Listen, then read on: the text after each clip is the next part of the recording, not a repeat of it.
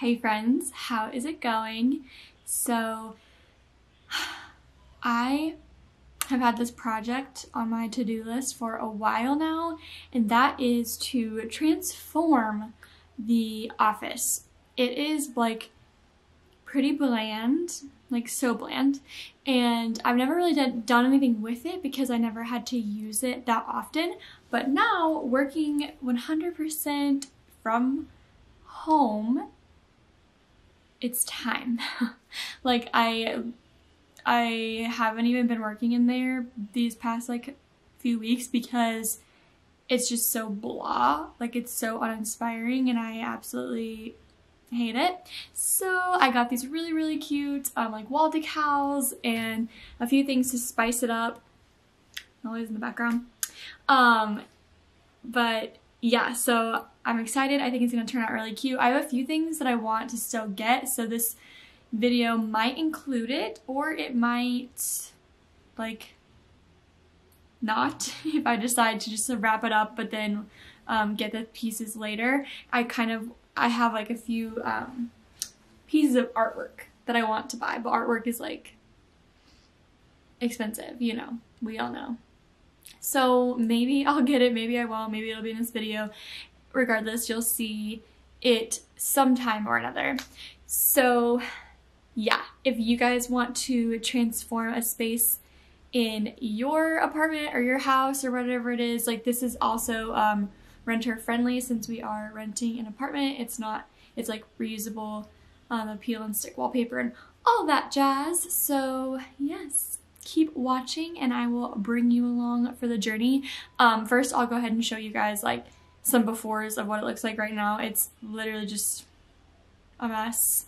It's not like completely a mess, but there's just like nowhere to put anything. Like my desk is just filled with like junk because I've been waiting to do this and I haven't even attempted to like do anything in there. So yeah. Okay, let's get going. Before we go though, say hello. Oh, say hello, Nolly. Baby. The baby. Hi. Hi. Hi, Nolly. Oh, thank you. Can I have some kisses?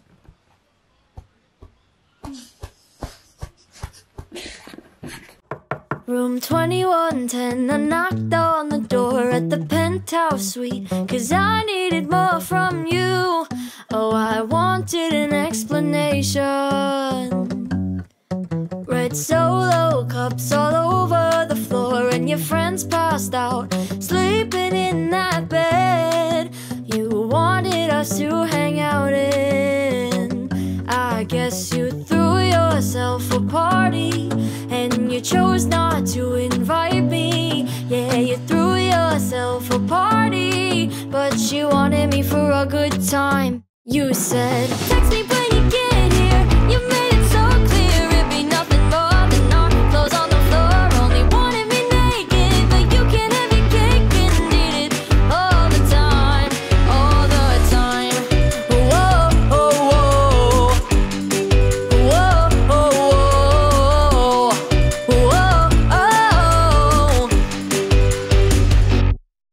Room 2110, what I come here for. I wanted to talk, but you kept slurring your words. Well, it's not your best presentation. I know you threw yourself a party and you chose not to invite me. Yeah, you threw yourself a party, but you wanted me for a good time. When you said, text me when you get here. You made it so clear it'd be nothing more than our clothes on the floor. Only wanted me naked, but you can't have your cake and eat it. Alright, what's up guys? It is me coming to you in the form of a voiceover because I didn't like ever talk again, but I wanted to explain kind of the process and how things went down. So to start, I started wiping down the wall so that way it was like clean. There was like some scuff marks and stuff like that I wanted to get off, any dust or whatnot. And then I started cutting out all of the pieces. Peter helped with this part too, because I didn't realize that it would take so long to cut out all of the pieces, but we had to like cut around the strips. Yeah, so that's us doing that.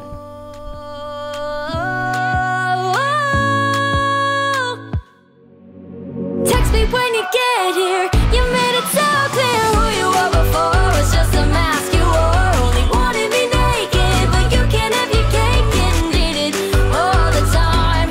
You said text me when you get here. And then I also had to get some cute Odie cuddles. You guys will notice that he just wanted to hang out with us like the whole time we were doing this, but that's okay because he's cute. So here's the pattern.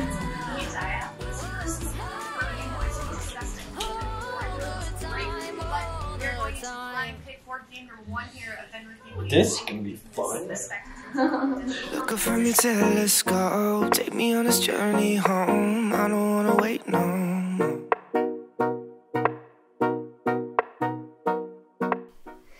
Yeah, so after we kind of figured out what the pattern was going to be like, we started laying them out and counting like how many different pieces we had, so that way it would actually fill the wall. And just so you guys know, this process, like the overall process, took way longer than I thought. Like I thought it would be maybe a 2-hour project, and it was like a 6-hour project. I don't know, it was something crazy. But the end product is nice, so it was worth it, in my opinion.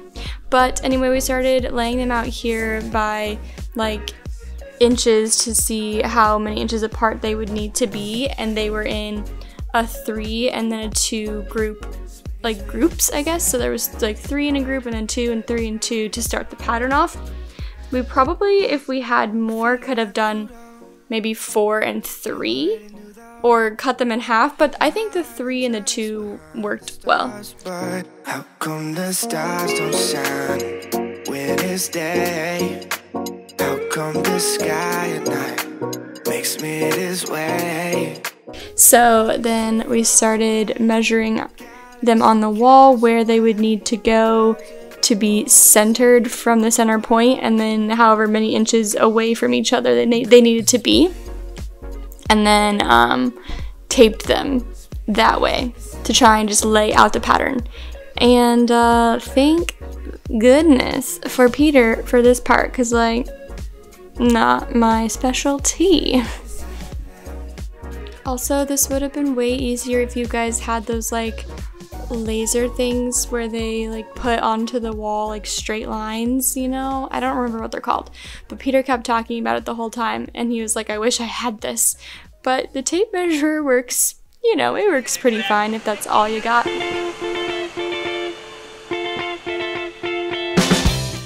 Peter started laying them out, and then I was like, no, these are not straight. So I feel like we did this process like 3 times before we got them even.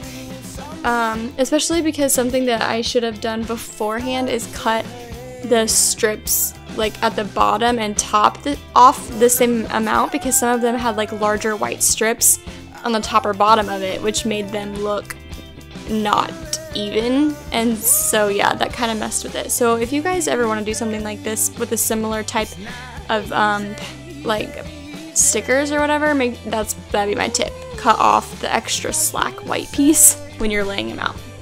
After Peter did his part and helped me with all of the math and getting it laid out onto the wall, I then took over all of it basically and started doing the actual like peeling of it. So I tried to be super precise with the first one, where I was measuring it out, making sure it was even, and then I got really, really bored of that. So then I ended up just kind of sticking them on. And I think that worked fine. Fine for this purpose, at least. You don't need me, need me, need me.